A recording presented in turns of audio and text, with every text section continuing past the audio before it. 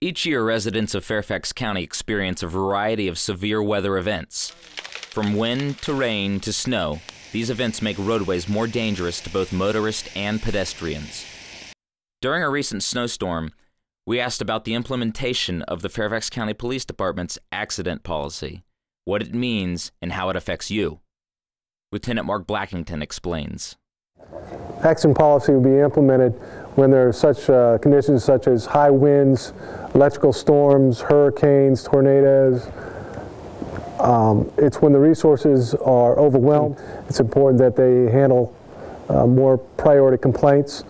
An accident where there is no injury involved, we will ensure that the drivers are okay, exchange full information, meaning registration and license information, and then we would tell them to clear the scene immediately. We will not take the report. We will provide the officer's name along with the event or case number. Lieutenant Blackington also explained which events take priority over minor motor vehicle accidents and who makes the decision to implement the accident policy when severe weather moves through the county. Life-threatening conditions versus circumstances property damage only. The duty officer who oversees all 8 district stations during that tour shift, he assesses the circumstances throughout the department, and when he deems it's necessary, he implements the policy. We also asked Lieutenant Blackington about additional measures taken to help provide services to the public during inclement weather. During inclement weather, we take additional measures to provide police services. Some of these measures we take are utilizing chains on vehicles, 4-wheel drive vehicles, and pairing up officers. Sergeant Jeffrey Thompson provides a few post-storm tips. Once the storm has passed and conditions have improved, avoid venturing out unless absolutely necessary. Please obey all temporary signs and police direction. Residents should also try to avoid parking vehicles on the side of residential streets. Centerville resident John Hunter explains why. Well, it snowed, as everybody knows. It's like at least 2 feet. We didn't measure it because we didn't have a yardstick that deep.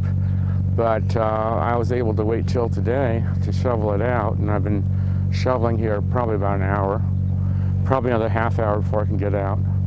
But with more snow coming, I mean, you got to do it when you can.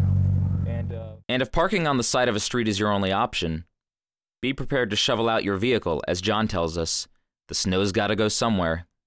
Yeah, well, the plows create a berm on either side that people have to dig through the berm to get to their car or get their car out. And I don't know what they can do about it, but I mean, they have to clear it. The snow's got to go somewhere. I would not go anywhere unless you have to, and then be careful. It's just crazy to drive as fast as some of these people drive. They think they have control if they have 4-wheel drive, but 4-wheel drive won't help you if there's black ice or, you know, stuff like that. One person who definitely agrees with John is Willow Springs rollback driver Scott Zyman.